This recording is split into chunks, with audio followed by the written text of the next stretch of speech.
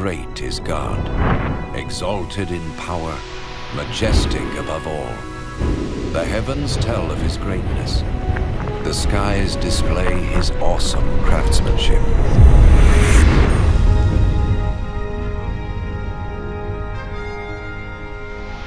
Day after day they continue to speak. Night after night they make him known. In creating the heavens, God also created the earth and formed man from the dust of the ground and breathed into his nostrils the breath of life.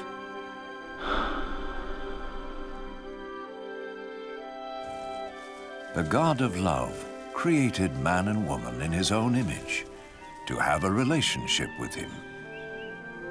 And so in the beginning, they revered and honored God and lived in harmony with him.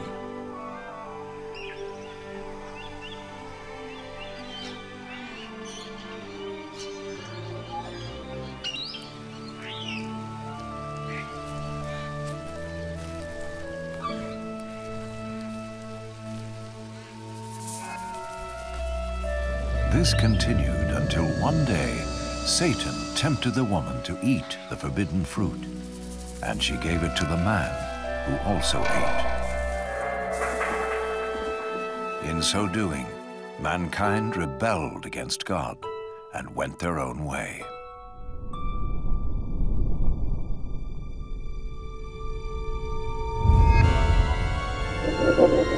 As a result of this sin, mankind was separated from God and was thrown out of the Garden of Eden.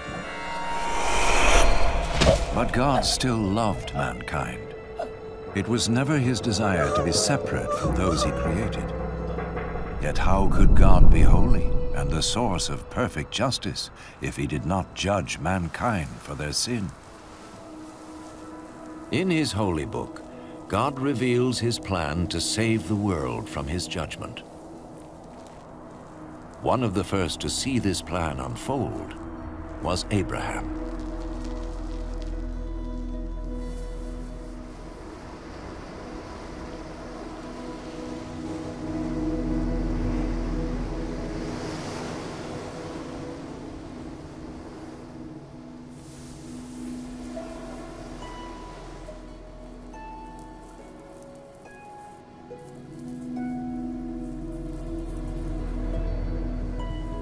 Abraham was a righteous man, whom God promised to bless and make his descendants as numerous as the sand of the sea and the stars of the sky.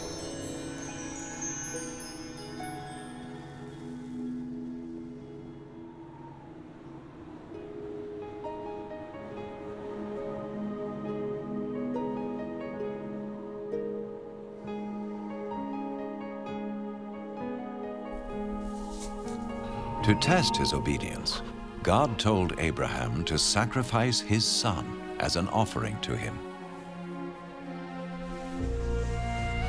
Abraham trusted God and sought to obey him.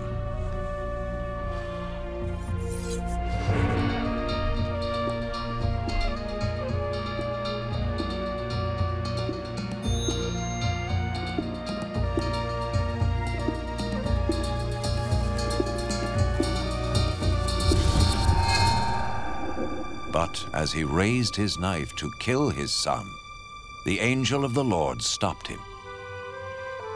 He saw that Abraham feared God and was willing to obey him. Then Abraham saw a ram caught by its horns in a thicket, and he sacrificed the ram instead of his son as an offering to God. And so God showed Abraham that a lamb or similar animal was to be slain as a temporary covering for sin until God would provide his ultimate sacrifice to pay for the sins of mankind. Instead of sin separating man from God, the sacrifice would restore their relationship. The Holy Scriptures speak of one who was to come and be the ultimate sacrifice for the sins of the world, As the ram took the place of Abraham's son, so this one who would come would take man's place, so he could be forgiven. Some refer to this person as the Messiah, the one who would come and reconcile the world back to God once and for all.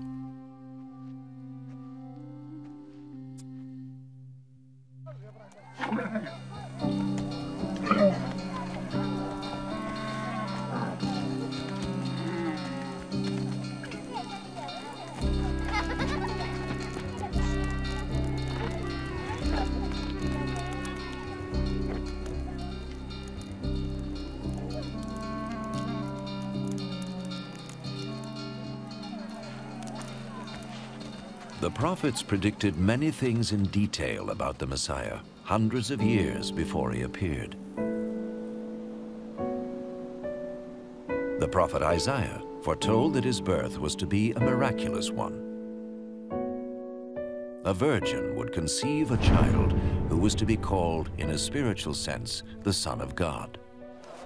The prophet Micah predicted that the Messiah would be born in Bethlehem, while the prophet Zechariah foretold his entry into Jerusalem on a donkey and his betrayal by Judas, one of his followers. Isaiah prophesied what the Messiah would do when he came. The Lord's anointed will preach the good news to the poor, bind up the brokenhearted, proclaim freedom for the captives, and proclaim that the time has come when the Lord will save his people.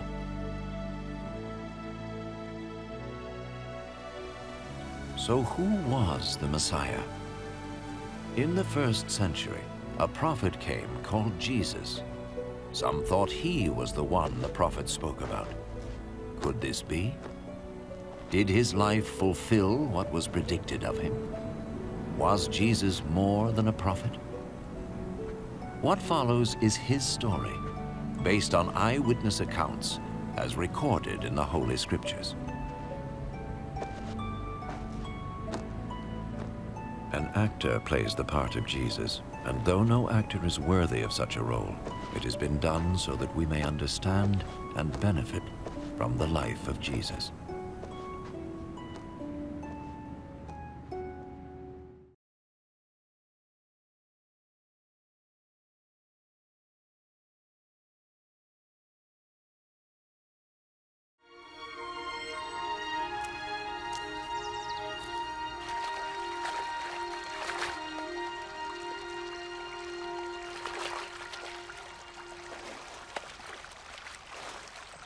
Teach us to pray, just as John taught his disciples. When you pray, say, Our Father in heaven, holy be your name. Your kingdom come. Your will be done on earth as it is in heaven. Give us day by day our daily bread, and forgive us our sins, for we also forgive those who sin against us. And lead us not into temptation, but deliver us from evil.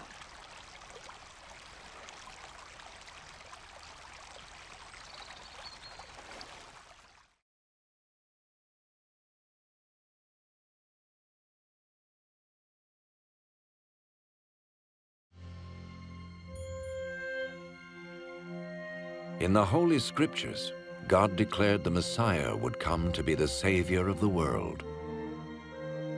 The life of Jesus gives evidence that he is indeed the one the prophets spoke about. Isaiah prophesied that the virgin will conceive a child and will give birth to a son.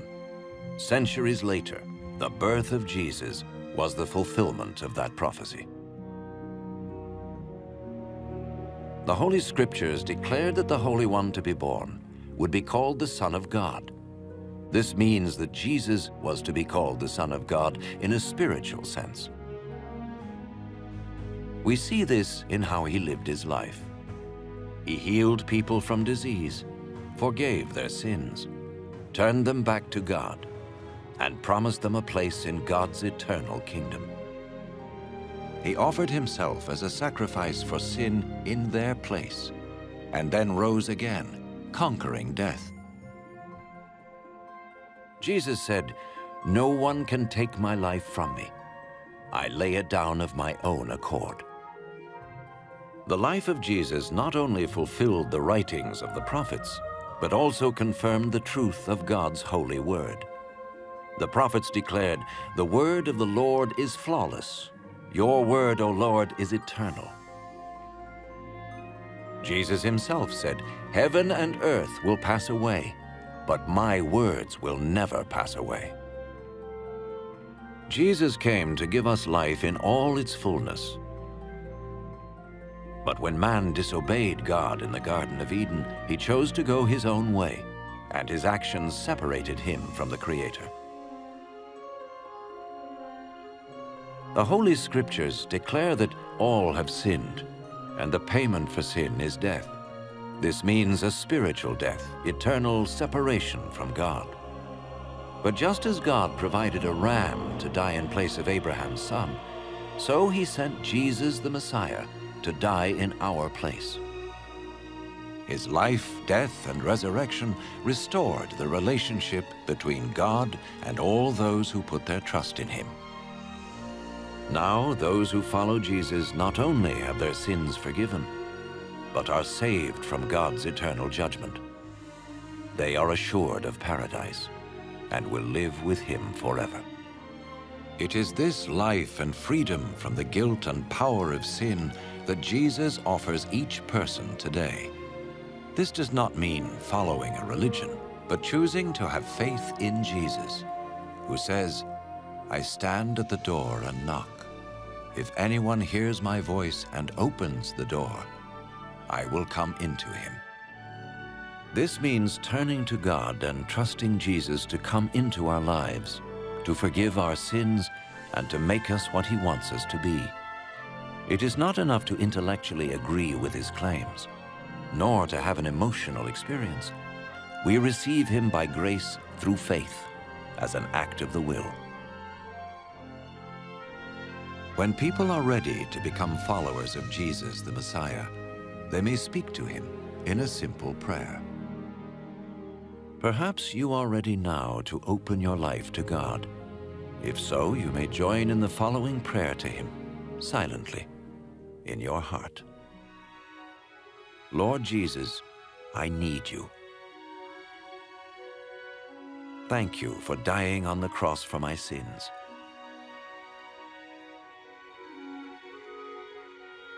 I confess and repent of my sins. I open the door of my life and receive you as my Savior and Lord.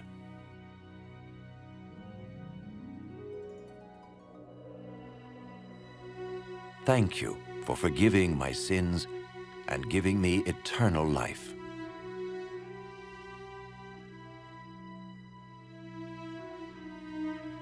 Make me the kind of person you want me to be, as I become one of your followers. Amen.